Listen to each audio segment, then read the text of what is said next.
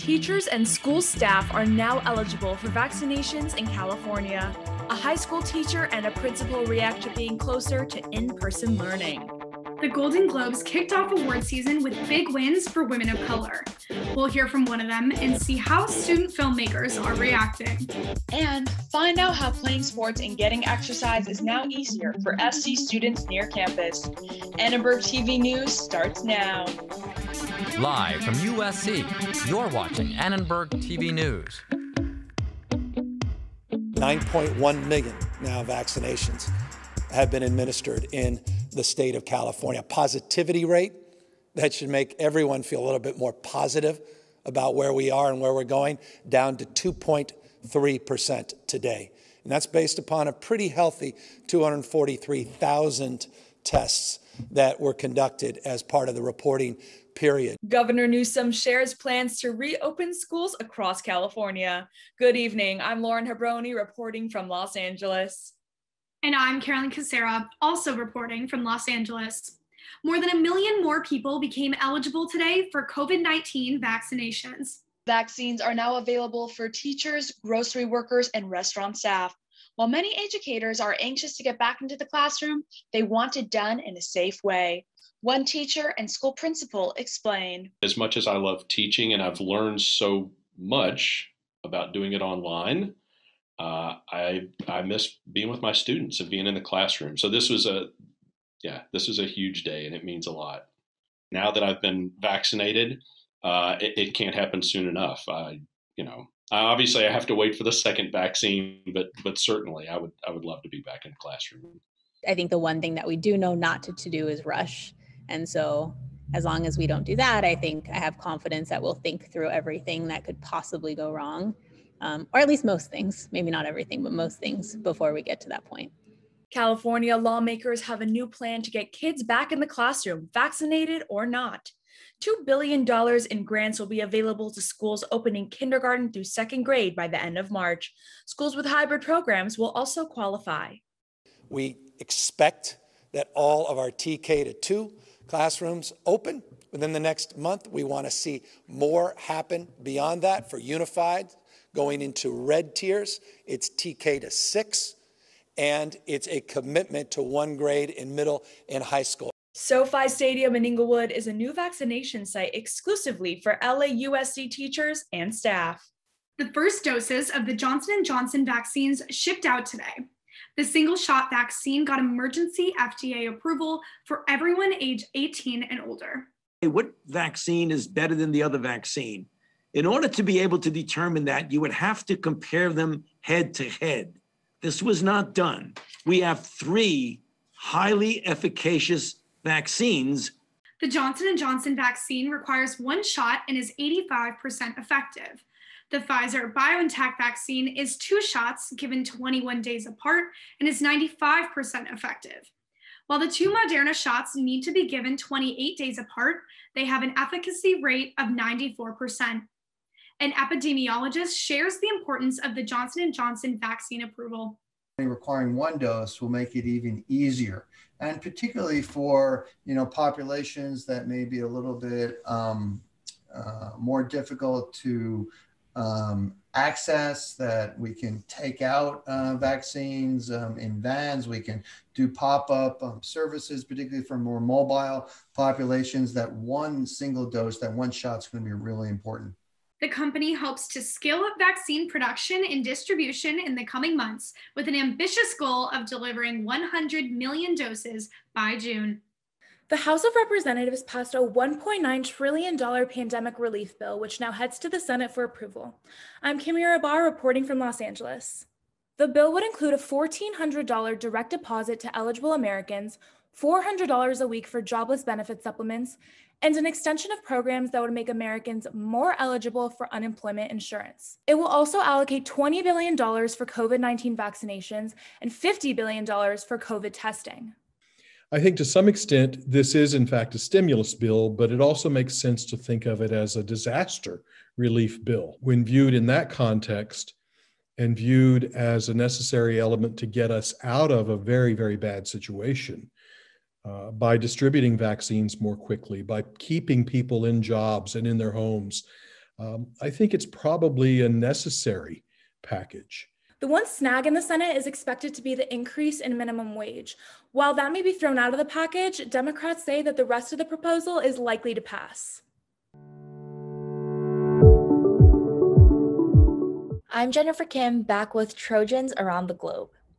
Her education extends between two very different cultures, India and the US. And her degree stretches between two very different schools. USC sophomore Shrika Ramani is in Bangalore, India, and is majoring in business and film. Bangalore is an amazing city. It's the one where we have the best weather across India. We have the best weather. We have amazing food. We're a metropolitan, but we're also immensely cultured. So you won't find people that are only South Indian here. You will never find it. You will find people from every part of India. And I think that's the beauty of Bangalore, for sure. I feel like the problem with asynchronous, especially for someone that's very much in the arts field, is that you don't get the entire experience. Not only is 90% of your grading based on, your interactions with your teachers, your interactions with your classmates, that's your primary knowledge. What I did was I took a large number of GE courses this semester because I didn't want to miss out on the cinema and business experience. Like many students taking classes on Zoom, Shrika has created a special class schedule for virtual learning. She's putting off subjects in her major until she's back on campus at USC. The Golden Globe Awards has come under fire for its lack of diversity. But this year's awards made history, with artists like actress Andra Day and director Chloe Zhao taking home big wins. Nomadland! Nomadland at its core for me is a pilgrimage through grief and healing. So for everyone who has gone through this difficult and beautiful journey at some point in their lives, this is for you. Chloe Zhao is the second woman and first Asian woman to win Best Director for her film Nomadland at the Golden Globes. The Golden Globes have been around for 78 years, and USC film students say this historic event is long overdue. I don't think that they have nearly been given the recognition that they deserve, and hopefully the next generation can continue to change that. With Chloe Zhao, like the look of surprise on her face, they're like, oh, she was actually chosen, was both beautiful and kind of unfortunate that one would have to feel like surprised. It's very disappointing that it even has to be a big thing that 3 women directors were nominated, because it just shouldn't even have to be a gender thing. An investigation revealed that the Hollywood Foreign Press Association's voting body has had no Black members for over 20 years. A member of USC's film fraternity, Delta Kappa Alpha, spoke about the importance of diversity. Until people at the top recognize that diverse voices not only deserve to be heard, but need to be, for us to just have better entertainment overall and to see each other as complete individuals holistically, then our grassroots efforts can only go so far, but we need everybody to embrace underrepresented voices. The Hollywood Foreign Press Association announced their commitment to diversity and representation within their organization. Yet plans of what this would look like have not been specified.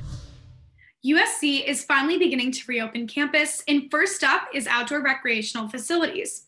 According to an email sent to students, Rec Sports has received permission to reopen some facilities, such as Cromwell Track and Field and the Utensu Aquatic Center. USC junior Anna Rogers, who lifeguards at the Aquatic Center, says right now, not only is the center figuring out specific COVID protocols for the pool, but that it's working towards getting its lifeguards recertified so the facility can open. I think one thing about the lifeguarding position is, provided we're at the outdoor pool, I feel like it's pretty safe in terms of exposure because you're not within 6 feet of people. You're at least 6 feet off the ground. So if that vertical distance is anything, that's reassuring. And while you're waiting, while you're guarding, you can probably wear a mask. So I don't foresee it being a huge exposure. And I feel like there's a lot of ways to make that safe. To reserve one of these facilities and view their hours of operation, visit myrecsports.usc.edu. Students must make reservations in order to access the facilities. They also need to follow USC's COVID testing protocols and complete a Trojan check to get on campus. Happy March, everyone. I'm Rachel Grode reporting from Los Angeles. To kick things off, Nika Gubiade, a USC sophomore, became the first ever African-American diver to win a Pac-12 title in USC history. I got the chance to speak with her this afternoon to hear more about this historic title and her plans for the future. At first, I was just really excited. It wasn't something that I was expecting, partly because of COVID. We've had a really, really short season. Knowing that I'm the first African-American in like USC's history, or at least swimming and diving history, to win means a lot to me. I hope that I can be someone that younger people can look up to and see that they can also get to a very high level of competition and do well.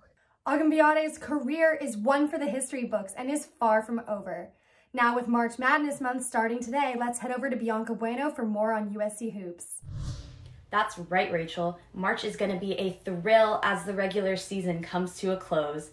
SC Hoops takes on Stanford Wednesday after losing their last 2 games to Utah and Colorado. The Trojans now lost 3 of their last 4 and have fallen from the top of the Pac-12.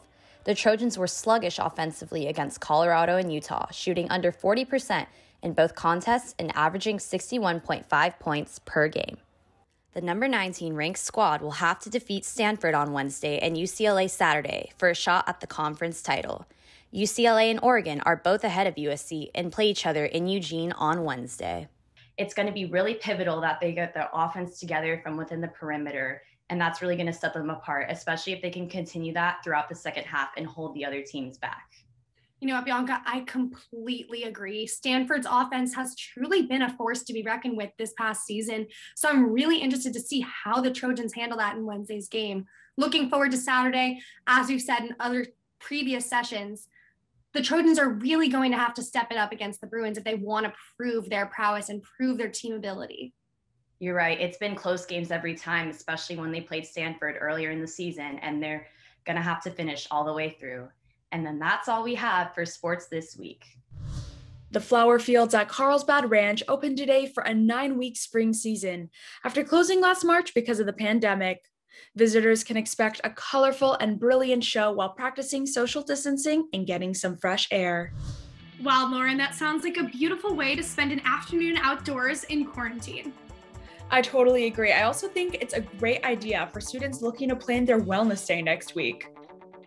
I couldn't agree more. I have nothing on my agenda for that day, but I'm definitely adding that to my list. That's it for Annenberg TV News. Thanks so much for watching. From everyone at Annenberg Media, have a great night.